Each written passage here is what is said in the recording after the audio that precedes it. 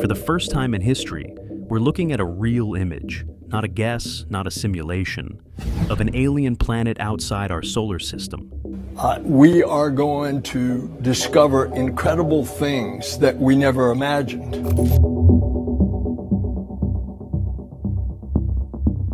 The James Webb Space Telescope has done something no other telescope has before. It captured a direct picture of a brand new world orbiting another star. And scientists have discovered a brand new exoplanet. They say planet JWST was found orbiting a star 110 light years away from Earth.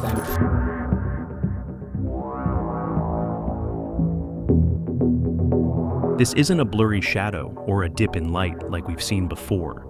This is a real planet, far from Earth, seen clearly through Webb's powerful eyes. It's called JWST, and it's sitting in a ring of space dust, glowing gently in the dark. Scientists say it's about the size of Saturn and is still cooling off from the time it was born. And this changes everything, because if Webb can do this once, it can do it again. Which means we're getting closer than ever to spotting smaller planets, maybe even ones like Earth. This isn't just a scientific win, it's a huge step toward answering one of our biggest questions. Are we alone? Stick around, because in this video, we'll break down what this planet is, how Webb found it, and what this discovery could mean for our future in the universe. A new dawn in exoplanet imaging. When the James Webb Space Telescope, JWST, captured its first ever direct image of an alien world, JWST, it wasn't just a photo, it was a groundbreaking moment, proof that we can now see planets around other stars, not just infer their existence. Until now, more than 98% of exoplanets were found by observing dips in starlight or wobbles in their host stars. Direct imaging was rare, a technical marvel achieved in only about 2% of known cases. But this milestone changes everything. Stationed 1.5 million kilometers from Earth at the L2 point, JWST has an unmatched view, especially in the infrared spectrum. That location keeps it out of Earth's shadow and thermal noise, while its infrared eyes can detect the heat coming from young, distant planets. That's exactly how JWST was spotted, a glowing dot in a dusty disk emerging from a sea of infrared light. And why does this matter? Because direct imaging gives us a richer, more tangible grasp on these distant worlds. We're no longer guessing at their properties. We're actually seeing them. This isn't just a scientific tick on a checklist. It's as if we've stepped through a new door, no longer limited to shadows, but seeing the world in daylight. JWST's ability to capture JWST in infrared sets a new standard. We're talking about a leap from inference to image, from probability to proof. And this is just the beginning. If Webb can do this with one planet, soon it could be doing the same with many more, potentially even Earth-like ones. Meet the new alien, JWST. Let's take a closer look at this newly spotted alien world. JWST is no Earth twin. It's a Saturn-mass gas giant, orbiting a star barely 6 million years old. That makes it a newborn by cosmic standards. The star, JWST, belongs to a loose group of young stars, meaning the planet hasn't had time to cool and fade. Instead, it still glows hot and bright in the infrared range, making it visible to Webb's instruments. Located about 110 light-years away in the southern sky, constellation Antlia, JWST lies roughly 52 astronomical units from its star. That's 5 times farther from its sun than Neptune is from ours. This places it in the outer fringes, with an orbit lasting several decades. It's not just the distance that makes it interesting. It's what it tells us about the planet's origins. Before Webb imaged it, astronomers had spotted gaps in the star's dusty disk, areas that hinted a planet might be carving its path. But those were just hints. Now, we've got the planet itself, confirming speculation and highlighting how planetary systems can form far from their stars. What's more, JWST is still cooling off from its birth heat, glowing warm in infrared but invisible in normal light. This isn't an old, faded world. It's fresh, hot, and evolving. Seeing such a young Saturn-weak planet in mid-infrared gives us a rare window into planetary formation, How quickly did it grow? What materials is it made of? How does it clear debris around it? This discovery doesn't just add another planet to the list. It tells a story of birth and growth in planet making. And it reminds us that our own cosmic neighborhood may have looked similar once, dusty, busy, and full of possibility. How JWST made the moment possible. Imagine trying to spot a tiny glow next to a floodlight. That's what finding a planet next to its star is like. JWST made it possible through clever tools and teamwork. Inside its mid-infrared instrument, MIRI, it has a coronagraph, a special mask built by French engineers. This mask acts like an artificial eclipse, blocking the star's brightness so that fainter objects nearby can be seen. Infrared light became Webb's superpower here. Young planets like TWA-7b are still cooling down, so they glow in mid-infrared wavelengths. Earthbound telescopes see the star's light and dust, but in infrared, the planet stands out as its own warm spot. That's why JWST, with its cooled mirrors and infrared design, could pick it up where older telescopes could not. But JWST didn't work alone. Ground-based telescopes like the Very Large Telescope, VLT, used instruments like SPHERE to find shadows and gaps in the disk around TWA-7. Those gaps hinted at planets. Webb followed up by imaging the system directly, confirming that the planet carving the gap really existed. By using both datasets, scientists painted a complete picture of the disk, its rings, and the planet at work within them. Finally, the orientation played a role. We view this system almost face-on, meaning the disk is turned toward us like a pancake, not edge-on. That gave Webb an unusually clear view of the planet's position inside the gap. No sneaky viewing angles obscured it. JWST got a straight-on shot, making the discovery cleaner and easier to interpret. All this effort, masking the star, using infrared, combining ground and space data, and taking advantage of the system's orientation, created the perfect conditions. Thanks to these factors working together, JWST didn't just spot another exoplanet. It documented a planet in the act of forming, a scientific first-of-its-kind moment captured in detail. What the discovery teaches us. Think of TWA-7b as both a puzzle piece and a roadmap. It confirms what astronomers have long believed. Big planets carve out gaps in dusty disks around young stars. But now, we're no longer guessing, we're seeing it in action. This gives us real proof that planet formation leaves visible signatures in the debris around a star. You rarely catch such young systems in the act. At just 6 million years old, this planet is still glowing from leftover heat. That's such a fleeting stage in cosmic terms. It only lasts a few million years. But with JWST's sensitivity, we finally get to see planetary birth happening in real time, using data rather than relying on old statistics. At about 100 Earth masses, Saturn's mass, this is the lightest planet ever directly imaged. All previous images were of heavier giants. That matters because it proves we can now see smaller, more realistic planets. If Webb can do this with Saturn-scale worlds, next we might detect Neptune mass or even Earth mass planets in similar systems. And this tells us something about the variety of planetary systems. Most of the exoplanets we know are close to their stars, hot giants, super-Earths, rocky planets. But TWA-7b is a cold giant far from its star. That means planetary systems can form a wide range of planet types and architectures. Some like ours, others very different. In short, this discovery adds a whole new chapter. We're not just cataloging planets, we're understanding how they form, where they form, and what kind of systems emerge. JWST is letting us watch planet building happen under our cosmic microscope. Next steps, atmospheric exploration. The excitement doesn't stop at finding TWA-7b. It's just the beginning.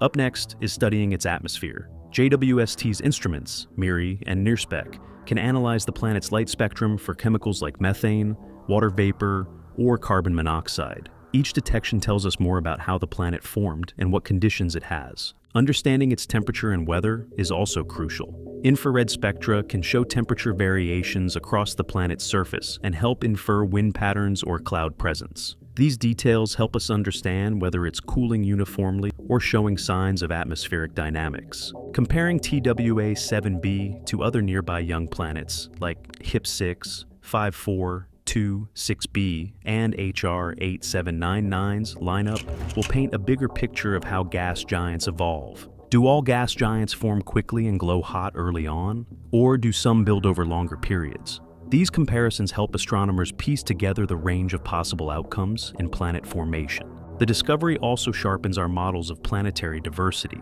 We no longer need to guess the distribution of planet types and orbits. We have concrete examples. Every atmosphere studied brings us closer to knowing if Earth-like planets with biosignatures are rare or common. Ultimately, these follow-up studies will pave the way for future telescope missions aimed at potentially habitable worlds. But for now, TWA-7b is our test case, a prototype for studying young gas giants, their atmospheres, and the processes that shape them. And that knowledge is priceless for the chapter ahead, the search for life. Why this feels like watching birth. Picture yourself peering into a cosmic maternity ward, stars giving life to new worlds. That's why JWST's image of TWA-7b is so compelling. It's not just a discovery, it's a live performance of planetary birth. First, the planet glows with heat from formation. It's still settling its core, swirling with leftover energy. Being young, just 6 million years old, it's like a newborn still incubating in parental warmth. This glow tells astronomers how long and how fast these planets form, a clue scientists have long chased through theory and indirect data. Second, the planet sits in a clear gap within the disk of gas and dust. Think of the disk like a flat, rotating pizza with holes made by kneading fingers. TWA-7b is the grand kneading finger. Its gravitational pull has cleared the gap, acting like cosmic handprints in the dough. What makes this emotional is seeing the cause and effect, planet and disk, live together. It makes the building of worlds feel beautifully real. Third, the glowing planet tells a story about how disks evolve. Dust clumps into pebbles, pebbles into mountain-sized bodies, and those into full-fledged planets. Now, seeing a planet in the early stages offers a chance to measure dust density, speed of accretion, and disk lifespan. All of this matters because it helps answer, how common are solar systems like ours, with rocky inner worlds and gas giants further out? Finally, this discovery acts like a proof of concept for future work. If JWST can see this planet mid-formation, we might eventually watch super-Earths and water-rich worlds forming, maybe even atmospheres turning breathable. Imagine literally seeing a planet's first breaths. It turns cosmology into cinema, and we're just starting to watch. TWA-7b is no longer a distant dot. It's a newborn under mid-infrared spotlight. With this as our stage, planet formation becomes not a dry diagram, but a live, unfolding story. And that kind of story is how humans fall in love with science. Linking to past discoveries. TWA-7b fits into a larger storyline of humanity's search for other worlds, one jam-packed with clues, tools, and clues of clues. It began with Kepler's transit discoveries, tiny dips in starlight hinting at unseen planets. That taught us planets are everywhere, but only let us see their shadows, not their faces. Then came Hubble and ground-based observatories using coronagraphs to capture the first blurry images of giant, hot exoplanets. Those were novelties, still massive and rare. Then came HIP-6, 5426b in 2022, the first planet directly imaged by JWST at mid-infrared. But it was massive, about several times Jupiter's mass. TWA-7b brings us fully into a new class, a Saturn mass planet. That's a leap forward, smaller, colder, more common. If HIP-6 5426b was a Titan seen from afar, TWA-7b is a child of everyday solar systems. Ground-based telescopes played their part too. The Very Large Telescope Sphere spotted structure and rings around systems like HR-8799. These disks often held shadows or gaps hinting at hidden planets. Webb's image finally confirmed that the ghosts in the gaps are, in fact, real planets. Weaving all this together, Kepler sharpened our map of planet occurrence. Hubble and VLT built the toolbox to find disks and protoplanets. JWST has used those tools to capture direct footage of a planet forming. Each step built on what came before, guiding us from guesses to glimmers to direct observation. TWA-7b isn't just another planet, it's the next chapter in a story that began half a century ago, with human curiosity and the drive to see beyond our own skies. Could there be other life-harboring planets? TWA-7b itself can't support life. It's a gas giant like Saturn, with no solid surface. But that doesn't mean the system is lifeless. In fact, this discovery gives us hope that smaller rocky planets may be nearby, still hidden in the disk's dust and gas. Why? Because planets rarely form alone. If there's one, chances are there are more. Possibly Earth-sized ones tucked closer to the star, or icy moons orbiting TWA-7b, like Europa or Enceladus around Jupiter. These moons could have subsurface oceans, protected by thick ice and warmed by the gas giant's gravity. This discovery also helps scientists think beyond the solar system.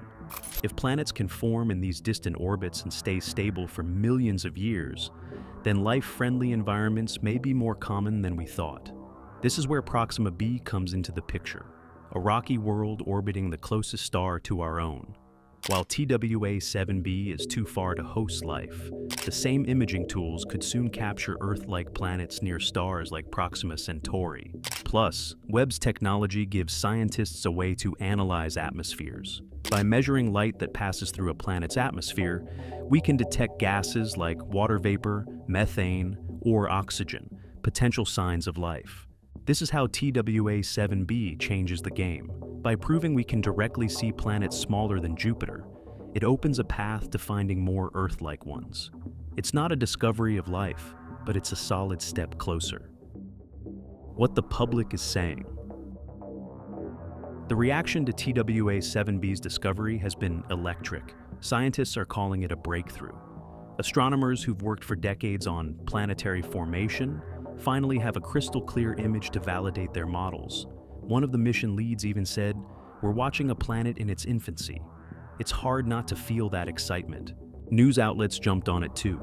Headlines across the world highlighted how this is the lightest planet ever directly seen by a telescope. Social media lit up with questions. Is this where aliens live?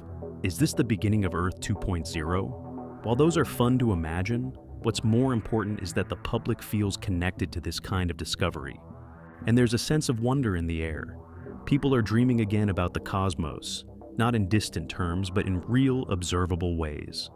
Planet baby memes, animated simulations of TWA-7b forming rings, and fan art of hypothetical moons filled the internet. It's a reminder of what space science does best. It brings people together through awe. Even those who've never looked through a telescope now see the stars as reachable, observable, and filled with possibility. What comes next, and why it matters. This isn't the end of the story, it's just the beginning. The James Webb Space Telescope will keep watching TWA-7b in the months and years ahead. By capturing more images over time, scientists can chart its orbit precisely, figure out how fast it's moving, and see how the disk around it evolves.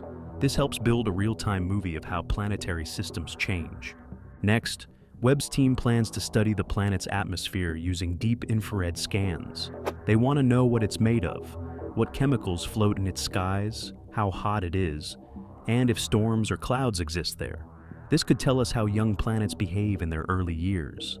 Beyond TWA-7b, the discovery also supports new missions already being planned.